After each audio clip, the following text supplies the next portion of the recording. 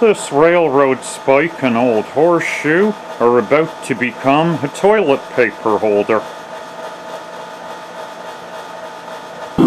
Although I have the horseshoe in the forge right now, I don't really need to forge anything on it.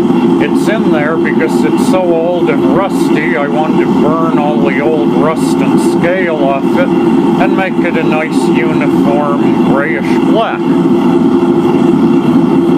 While the horseshoe is heating up, I took the railroad spike over to my bandsaw and cut the point off it.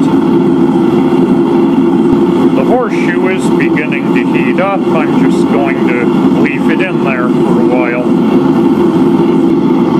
The spike's now in there as well. What I'm going to do with the spike when it's heated is put a twist on it. Then all I'll have to do is weld the twisted and ground spike to the horseshoe.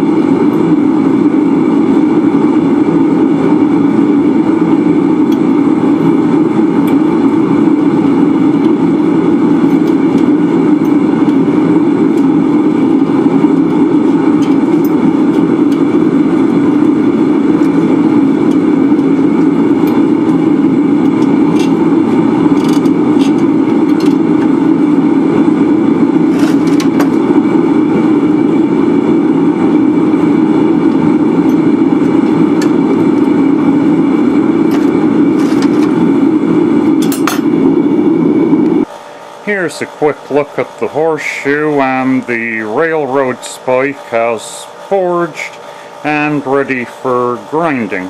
Then I'll weld the two together.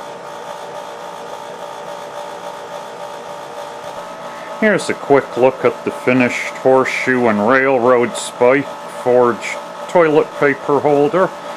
There's two holes near the tips of the horseshoe for screws to hold it to the wall, and it's been ground and polished. This is all ready to go. Yes, the TP does fit. Here's a shot of it with a roll of TP hanging on it, ready to go.